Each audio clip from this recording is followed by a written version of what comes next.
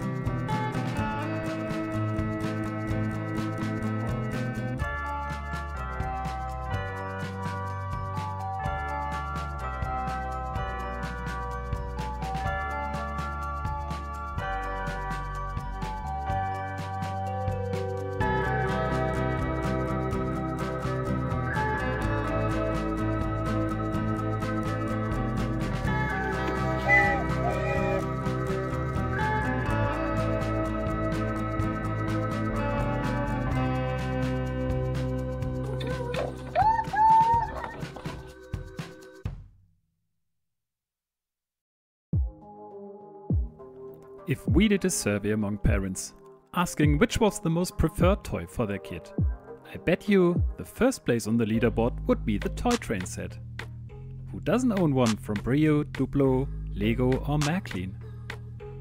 And the steam locomotive is certainly the predominant one, even if it doesn't smoke like this one from Brio.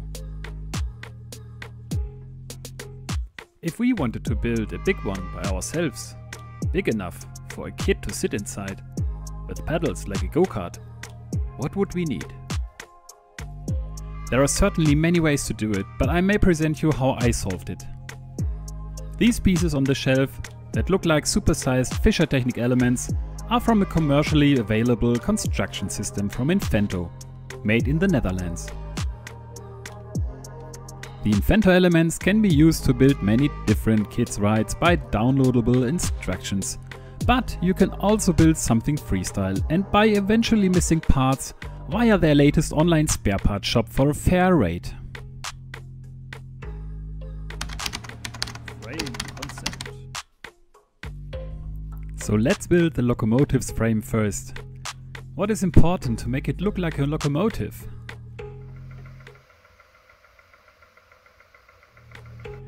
I would say we need 2 sets of small wheels at the front and at least 1 set of narrow, big wheels at the rear.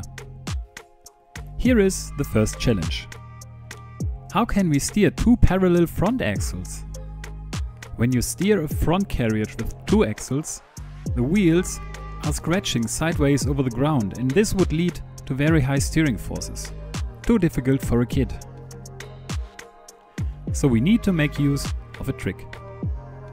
Here you can see I introduced another set of small wheels. These wheels are almost hidden.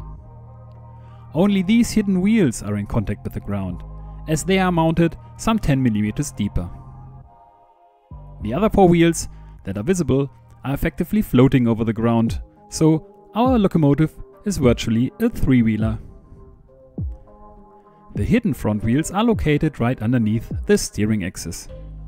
They are driving the visible 2 sets of wheels by a belt drive, to maintain the impression that they are actually rolling. I used 3D printed sprockets and belts. I am linking the related files in this video's description. Speaking of a steering axis, a real train doesn't require a steering, as the rail forces the wheels to steer.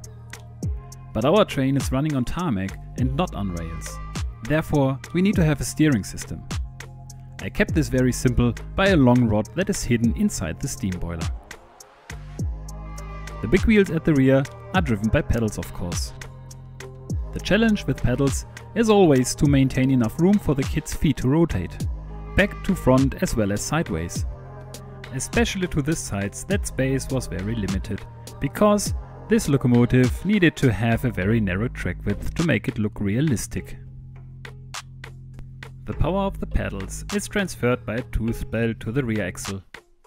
Only one rear wheel is driven by the belt. The other rear wheel is just rolling free, so we don't need a differential. Now, a really important feature on a steam locomotive are the moving connecting rods. The solution was to extend the rear axle to both sides and to fit cranks.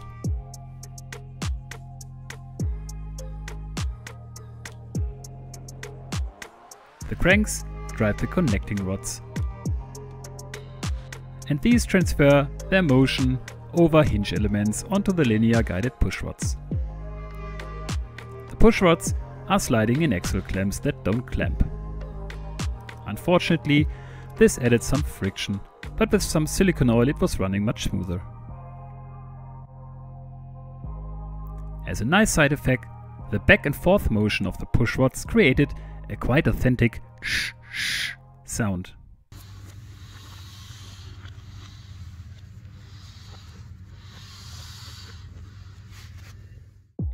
The black covers that imitate the steam cylinders are the skis that I borrowed from Infento's super cool snow add-on kit.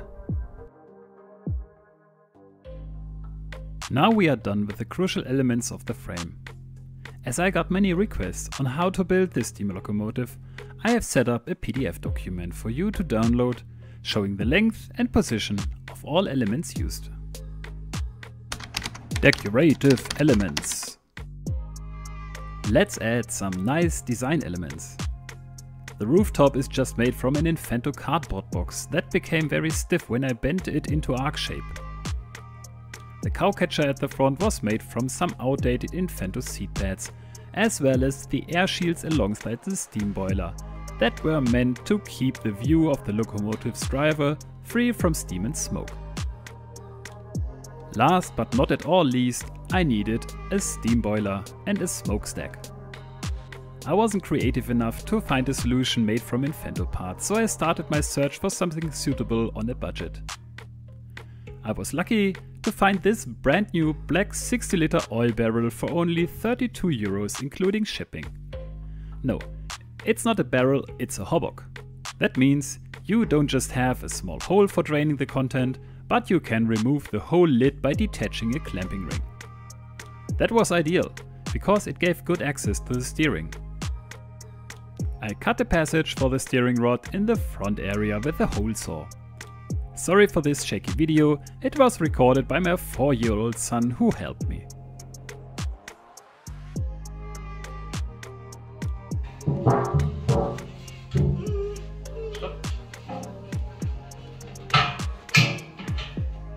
For the support of the boiler I used 4 3D printed rubbers, hoping it would reduce the noise while driving.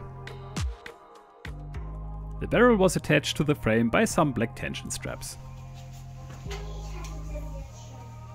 The smokestack was a piece of 125mm spiral ducts used for ventilation systems in buildings. At first, I used the 3D printed plastic adapter and some adhesive tape to attach the funnel, but that didn't give me long-term confidence. I intended to create smoke with real fire inside the funnel, so I ended up spot welding the funnel to the boiler.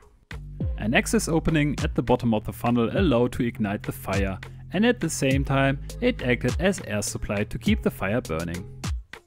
A simple grate made from a PC ventilation grid improved the combustion.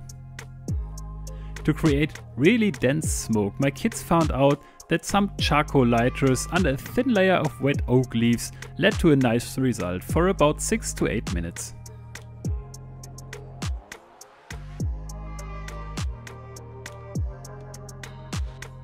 At the time finishing this ride, it was cold in dark January, so I added some LED lights at the front and at the back for safety.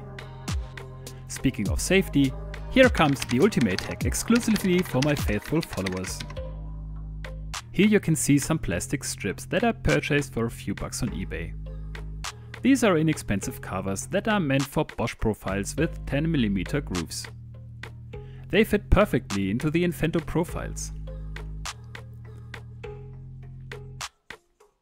This is 10mm wide reflective tape from 3M. It reflects light in the same way you may have seen on kids' jackets or running gear. When you stick this tape onto the plastic strips and cut them into pieces of 200 or 240mm, they can be added to any ride you build in the future. How can this safety feature be missing on your kid's Infento ride if it can be found on any bicycle and on any school bag? Finally driving! Just a few critical remarks about driving the steam locomotive. Due to the weight and all the friction, it was quite exhausting to drive for my youngest kids with 4 and 7 years of age, but okay for some 500 meters in the neighborhood. My daughter struggled with the limited space in the pedal area for her winter shoes in size 34. Steering worked very well, as long as we stayed on flat road. The smokestack could have been some centimeters higher in order to get the smoke out of the kid's face. But believe me, the smoke was the key attraction on this ride. The neighbor's kid stood in a circle around it in amazement. I bet we could have used the locomotive to sell hot chestnuts at the Christmas market.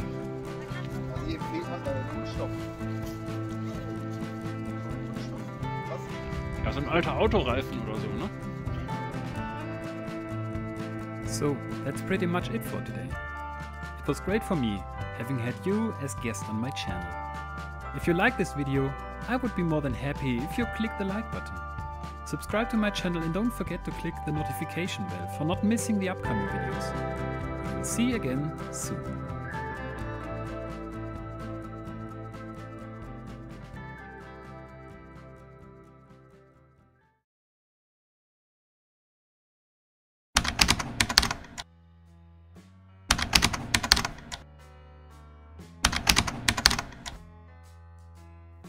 This is me. I may introduce myself? My name is Jan Wittholz. I am the bald-haired guy trying to entertain you on YouTube since 2018, the technical stuff that is based on these super universal system parts offered by Infento. Me and my wife are running a family of 8 in southern Germany. To understand the background of my motivation to build a steam locomotive, you have to know that I work as a design engineer in the German automotive industry. What is being produced here by hand is a clutch for a car. 80% of all petrol-driven cars that were ever built on this world in the past 137 years are equipped with such a clutch. I've been working for more than 2 decades on this topic, and there is more knowledge and experience in designing and producing a clutch than it may appear at first sight.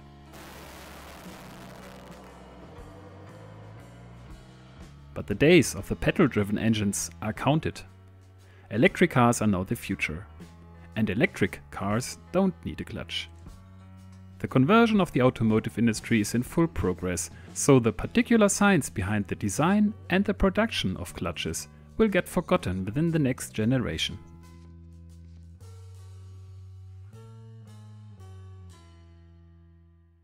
Don't get me wrong, I fully approve that the trend to electric cars is sensible.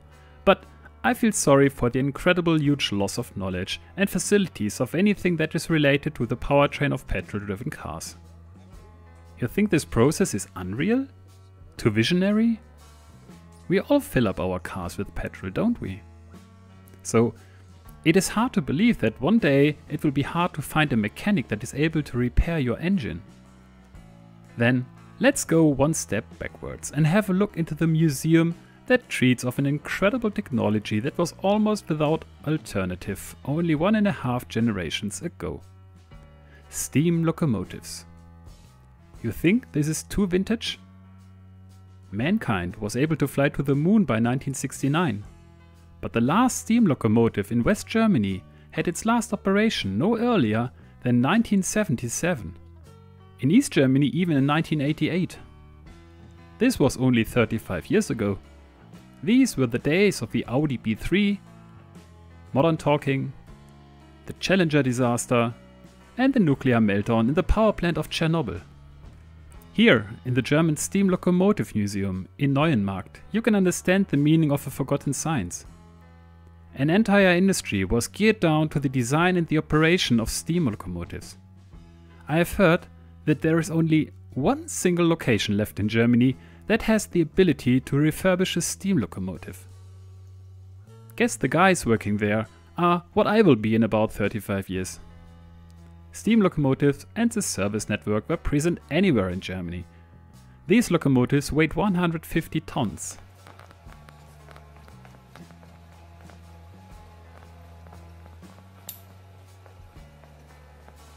The estimated total quantity of steam locomotives ever produced is close to 100,000, but they have disappeared so permanently. They don't rot on the siding like a car that has been forgotten in the forest. They all went to the scrapyard. Only about 150 have survived, and this figure can only get smaller in the future.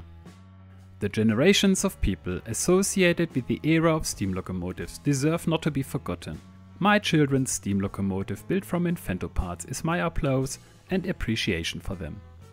May these impressions from the museum keep the spirit of this ancient technology alive.